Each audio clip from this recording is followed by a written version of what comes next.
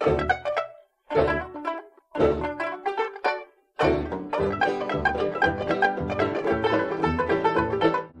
everyone and welcome back to Scandinavian Design 101. I'm Sanna. I'm Andreas and we are two Swedes and we love design. We do. And today we will deal with a frustrating topic: fakes and fraud on the second-hand market.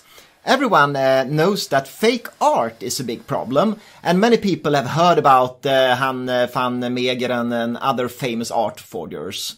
And as a result of this, people who are interested in buying art are in generally careful and quite skeptical when it comes to authenticity. And the same thing can sadly not be said about people buying design furniture.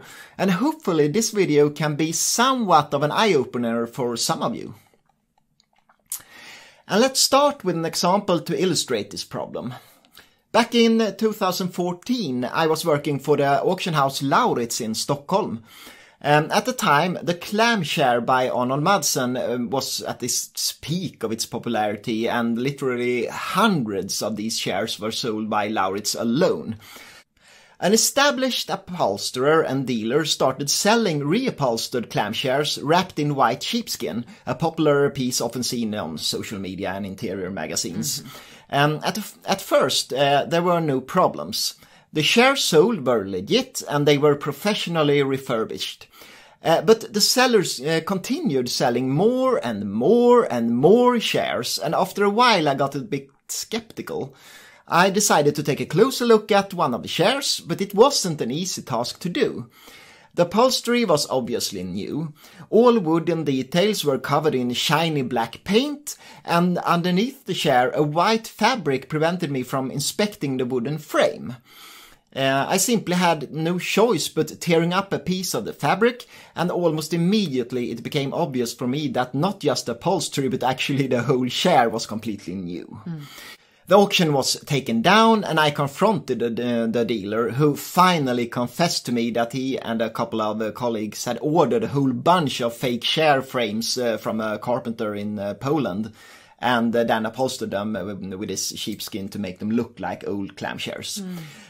Legally, I couldn't do much about it. The seller never expressively promised that his shares were old, and the copyright situation is really unclear when it comes to the clam share. I made sure not to sell any more fake clam shares, of course, but other auction houses continued selling them and they still pop up from time to time. So therefore, be aware if you're interested in buying a vintage clam share, especially the ones with black frame and sheepskin upholstery. Yeah. There are 3 different types of fakes to look out for when buying design furniture on the second-hand market. The first one is the most obvious type, the deliberate fakes, like the one you just told us about. Someone has made a replica of a classic piece of design and then made a lot of effort to make it look old and genuine. Several layers of paint might have been added, wear and tear replicated, and sometimes even labels and stamps are added as icing on the cake. Yeah. This is like when a forger adds a fake signature to a painting to make it appear as a Warhol or Dalí or something. Some of these fakes are really difficult to spot, but there are some telltales to look out for. First of all, pay attention to the details. Compare with a genuine piece and make sure all the details are there. Often the forger has made some small errors, making it possible to tell the difference. Take a look at this example. Here you can see a grasshopper lamp by the Swedish-American designer Greta Magnusson Grossman, claimed to be produced in the 50s by Bergboms. At first glance it looks legit, but there's some obvious flaws with this lamp. The angle of the neck is a bit off, as is the size of the feet. Inside, the shade is stamped Bergboms G33, but the letters are uneven and sloppy. This is in fact one of several fake grasshoppers produced in Sweden a couple of years ago by a design dealer known for forging design objects. And we could give you a whole list of furniture and lamps that have been forged. Here's a PK22 by Paul Kärrholm, of course, claimed to be produced by Ekold Christensen, but actually just made in a small Swedish workshop. There's quite a few fake Kärrholm pieces out on the market, often stamped with fake Ekhold logotype. Yeah. Here you can see a fake logo compared with a genuine one. And here's some other examples of Scandinavian design pieces often forged. Yeah.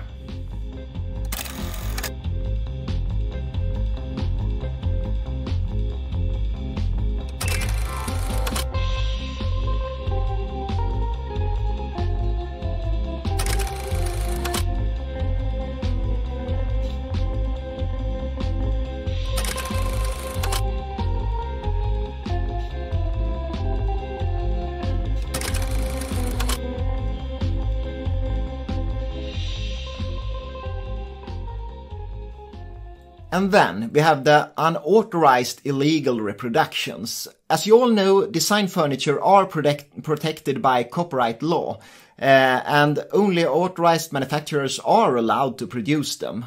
In Europe, most design furniture are automatically protected under copyright law as an artistic work.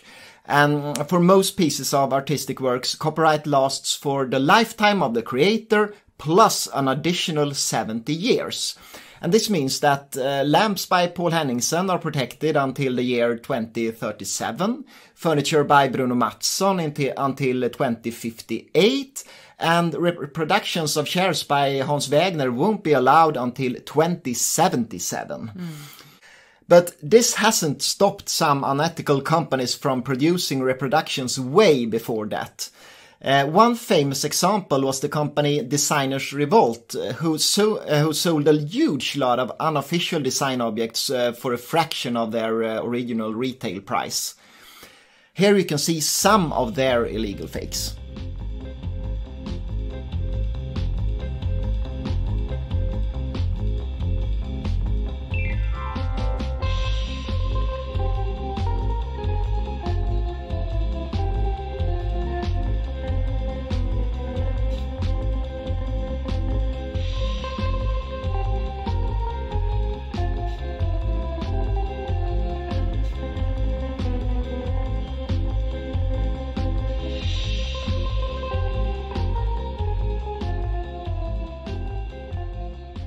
Thousands of these were sold until the company finally was shut down by Swedish authorities in 2016, and 2 of the owners were sent to prison for copyright infringement.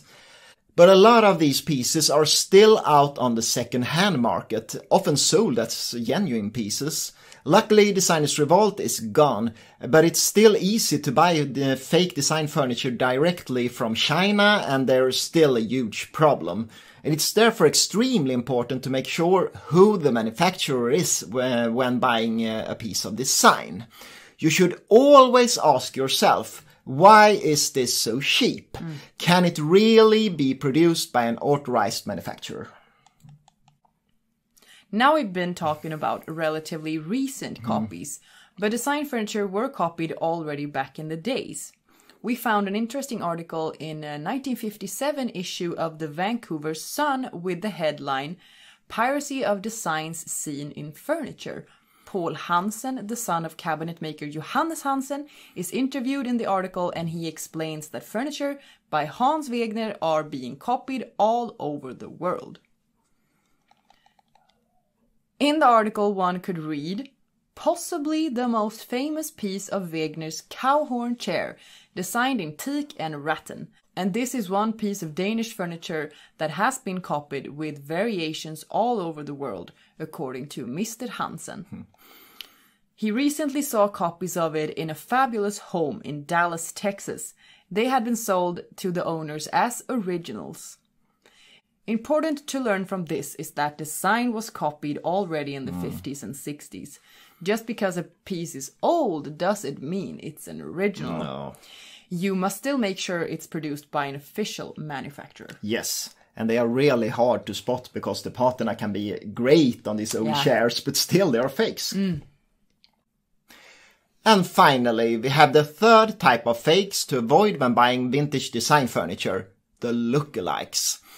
This is a really problematic type of fakes, difficult to avoid and almost impossible to stop. here someone has created something similar to a famous piece of furniture. And let's take a look at an example recently sold by the auction house Wright in Chicago. Last November, they sold a large cabinet said to be produced in Sweden in the 1930s. The leather-covered doors had decorative rivets that created a playful pattern of animals and people. But some of you might recognize this pattern. It's the Paradiset, or Paradise, by the Swedish artist Gunnar Erik Ström, sometimes used by Otto Schultz when decorating his sought-after cabinets designed for boet. But the cabinet sold by Wright wasn't designed by Schultz, and nor did it originally look like this. If you're interested in Swedish design, you've probably seen it before. It's a neoclassical cabinet produced by the small manufacturer Reiners, often with wooden inlays on the doors. It's obvious that someone had bought a Reiners cabinet and then applied leather and rivets to the doors in an effort to make it look like a cabinet by Otto Schultz. And the big question is, did the experts at Wright realize this when accepting it for auction? And I think they did. But at least they should have realized it. But it's not mentioned with a single word that the cabinet has been severely altered and the leather is recently applied. It's not an illegal reproduction because Schultz never produced a cabinet like this. Still, it's obvious that the seller wants us to believe that it is one of his designs. It's highly unethical to sell these kind of lookalikes, but they're almost impossible to stop because they're not illegal. And this was some things to be aware of when buying vintage design objects, and hope we didn't scare you. We just want everyone to be aware of all the fakes out there. Yeah. And have you ever been tricked or almost tricked to buy fake designs? Let us know in the comments below. It will be interesting to hear. Yeah, really. Thank you so much for watching. Thank you!